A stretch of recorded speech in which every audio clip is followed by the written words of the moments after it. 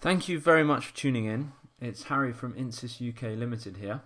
Reasonably briefly, I'm going to take you through a front-end product to Opera 3 called CKM2, which is a secure customer portal allowing your customers to log in, see their account details, and raise sales orders that are sent directly into the sales order processing module as unconfirmed orders.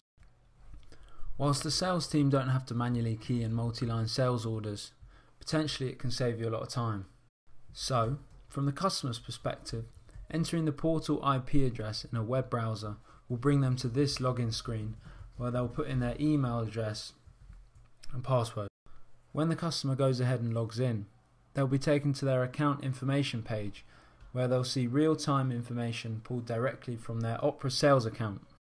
The Edit Contact Details button allows the user to update the account and/or order contact details. When they're saved, they'll get written directly back into Opera. So your previous order shows the customer all their current documents in the sales order processing module, with the most recent documents appearing at the top. These are shown in pages of 10. The next and previous buttons obviously allow you to scroll through the pages. Selecting a document shows the header information along with the detail lines. You'll notice there's also a copy order button, so should the customer want to quickly reorder the same products, that will put all the currently viewed items straight into the basket for processing. Otherwise, the customer can create a new order. Here they'll see all the products in Opera that are on their special price list in sales order processing. To add an item to the order, it's as simple as selecting the Order Now button, entering a quantity and hitting Add Item to Order. You'll then be taken to the basket screen where the customer can edit and change the quantity or remove the item from the order. Also, you'll notice that you can set minimum order values so that the order cannot be progressed until the specified value is met. In this case, £300. When a customer then selects Add More Items, it takes them back to the order entry screen. Now, like I mentioned before, these are the products on this customer's special price list. If they want to see other products available, the Full Product List button allows them to see all the other items not held on a special price list, but that are flagged as portal enabled within Opera.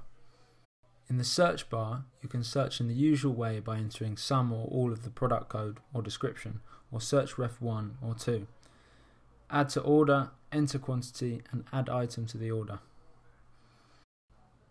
There's also a filter that is held within the Opera stock header within Opera, and it's to cater for any subcategory or group searches where the current stock categories profile search references 1 and 2 have already been used for other analysis purposes. So, if we search for tools and add the item in, we can now progress because we're over the order minimum. The customer can now enter multiple delivery addresses which are available for the account from Opera. By clicking Update, you can edit the delivery address should you need to. You can also enter the purchase order number and any instructions before confirming the order and receiving your user-defined confirmation message from the system. The customer would then log out to close the portal. If you have any questions, would like a demo, or of course a quote, please do get in touch on 020 8605 9700 or send us an email at sales@insysuk.com. Thank you very much for listening.